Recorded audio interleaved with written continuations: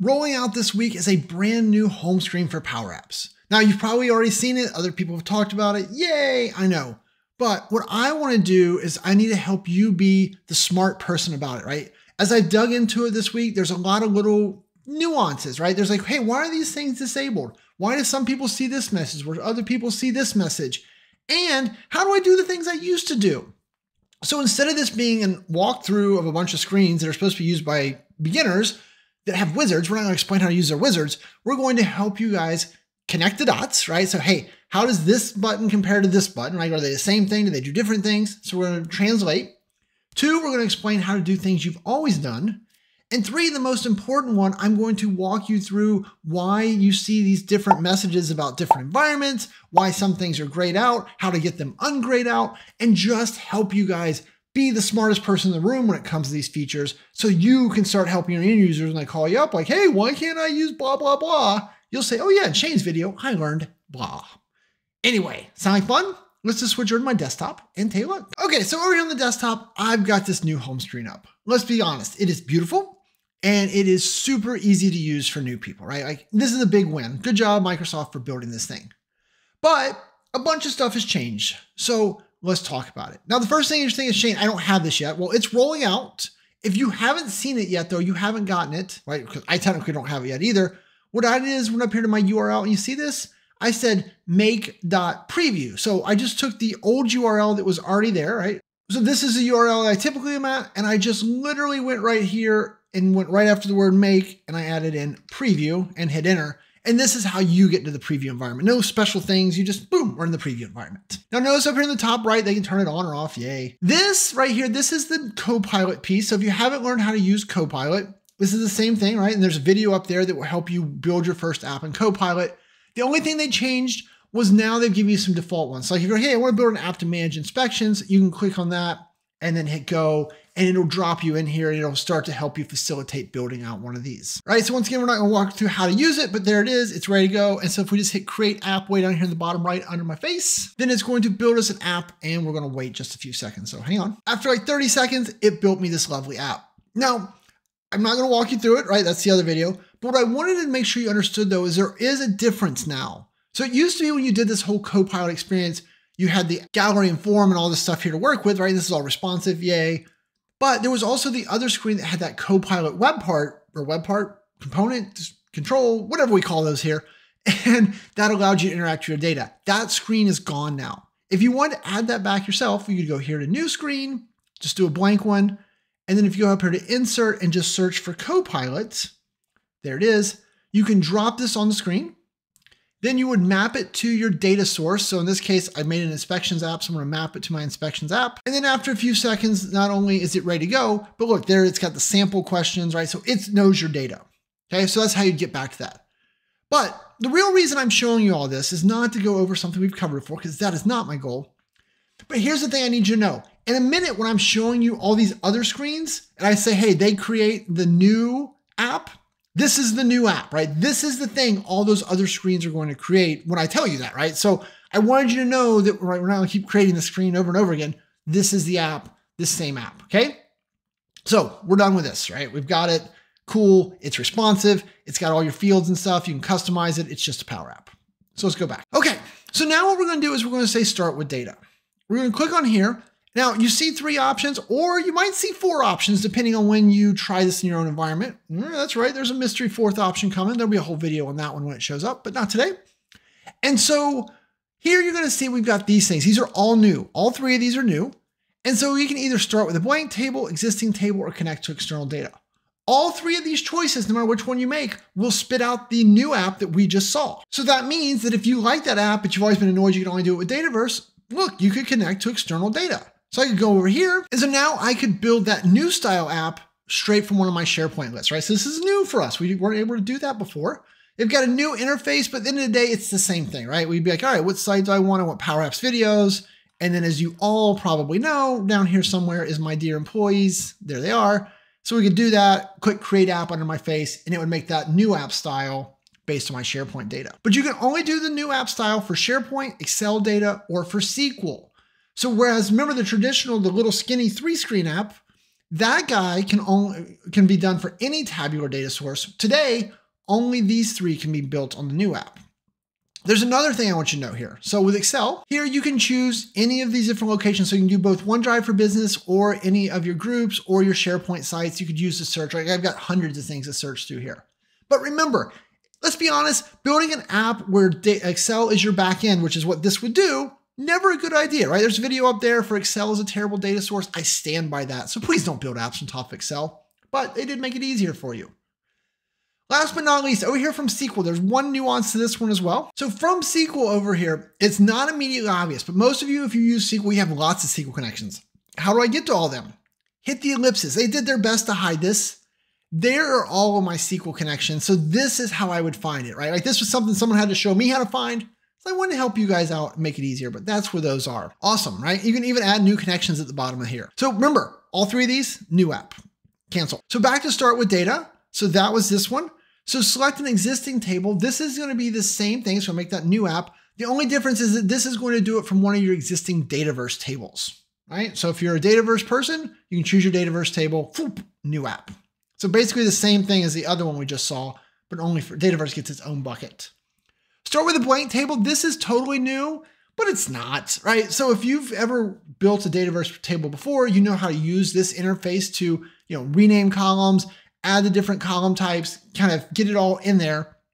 So this is just giving you the process of creating a new table. And then in the bottom right under my face again is create app, which would then create that new app style from this. So nothing profound here. It's just an easier way to get to things you already know how to do. That's why I'm not going to teach you how to do them. So let's cancel out of here. Okay, so now we got this start with data. Let's talk about start with a page design. And let's first say start with a page design. That is confusing, right? Like this has nothing to do with Power Pages. Several of my people I've talked to have been like, oh, what Power Pages what? No, it's just a bad, like it should say start with app design or start with screen design.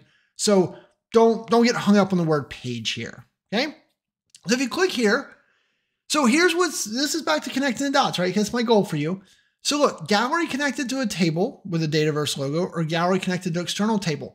This is the same stuff we did on the other screen. Literally the same buttons. So don't think these are something different. They're the same. The most important thing on this screen is my baby, right? I still just want to create a blank canvas app. I'm not a new user. I've been doing this since the beginning of time. And so this is where blank canvas apps still live, right? So tablet or phone, it's the only difference, right? You choose this, like, oh yeah, make me a new one, and we go. Now, then down here, you're going to see we got some other things, right? So view and form, blank page with navigation, and dashboard, right? These three things, they create a model-driven app. Now, what's really cool is if you click on the little info icon, it does give you a visual and some details about what's here. So make sure you're clicking on those to look. But if you're not a model-driven app person, then these three things might not totally make sense to you. That's okay. Over here, then we have an image or Figma file. If we click on that, so this is start from an image or start from Figma. Neither of these has really went mainstream. Like they're interesting concepts, but both of them are still kind of, yeah. So we don't really do a lot of that, but this is the same as the current homepage, right? If we go to the regular create page, and then we just went to image or Figma, right? That's those two. So we're not going to do anything with that. Then we have these three, split screen, sidebar, and header, main section, footer. These are just what? These are just Canvas app screens, right? If we go over to the Canvas app interface, and so when you're over the Canvas app, you do new screen here, right? Split screen, sidebar, header, main, or foot. I said that really bad. It's these three things, right? So that's all it's doing is we'll just be starting an app from there instead of starting the app from blank. There is a little filter interface here, Canvas app versus model-driven app. This stuff, I don't know. I would maybe like this one because that way it makes it very clear. These are the canvasy things that I can do. But either way, you have some filters. Nothing too exciting. Stay away from the word page and you're okay. Let's go back again. So then last but not least, we have start with an app template. Now, when you're over here, these four are the exact same as these four, right? Dataverse, SharePoint, Excel, SQL. So these four things all just make that standard skinny 3-screen mobile app that we all started on, we all still love, right? So that's all those are. Then down here, you have the templates. Okay, now with the templates, these are obviously the same templates that are at the bottom of the create page. I'm not going to show you that. But there's a couple of nuances here I want to talk about. So first off, you might notice that like these three are grayed out for me. And if I hover, This option is disabled because sample apps are not installed in your environment. Well, that's not cool. How do I fix that? That I can help you with. What you're gonna do is you go up here, you need to go to the admin center. Now you're gonna have to have the appropriate permissions to do this, right? You have to have environment level permissions. But if you do, you can go in here, you can go to environments. You're then going to need to find that environment. So for me, it's all the way at the bottom. We're gonna click on that. Then we're gonna go to settings, data management. We're gonna expand that out and we're gonna say sample data. So look, sample data is not installed on this system. Now, it took me some walking me like a horse to water here.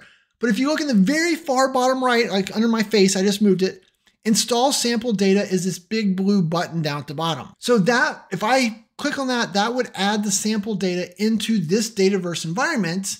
And then all of a sudden over here, these three would be lit up. So I point this out to you because what you're going to find is when you go into different environments, you're going to see different things. So it might be like one user's environment has this lit up, other one doesn't, and you wouldn't know why. Thank you, Shane. You now know why. Other thing that's really a little weird right now. So if you go down here, like if I go to invoice management, if I hover over it, it says this option is disabled because it requires a premium license. But what? So what it's doing right now is it's checking, well, what I'm pretty sure it's doing, is it's checking to see, do I have a premium license? I do not have a per user license assigned to me, so I don't, so it's not showing up. So as of right now, we can't use this interface because it's trying to keep people from doing things they don't have access to do. And so I don't have a premium license here. Microsoft is working on, I think this will change, but just in case you're seeing that, it doesn't think that I can do a premium app. It's wrong, but it doesn't think I can. So another common issue that we're running into, let's go back over here for a second. Let's go back to start with a page design. So if I was in here, right now everything works. What happens if I switch to an environment that doesn't have Dataverse? So let's switch over here to my environments. And so this particular environment, I do not have Dataverse. So you notice right away that everything that is Dataverse centric, all the model driven app stuff and the connect to Dataverse table, it's all gone. Now, right now, I see the message, switch to your developer environment. So what it's doing is it is checking and it says, hey, Shane has access to developer environment. Let's switch to that. And so if I click on that, it's going to take me, be careful, not to my developer environment per se, but the first one that I have access to. And so in this case, it's Aubrey's. Miss Aubrey has given me, I have access to hers, I have access to all of them. And so it jumped me to her developer environment. So keep that in mind, be careful with this, right? So switch to your developer environment. And once again, Microsoft is thinking about this. This is still very, very, very fresh. So I'm guessing that that'll have a different experience soon. But right now, I need you to be heads up.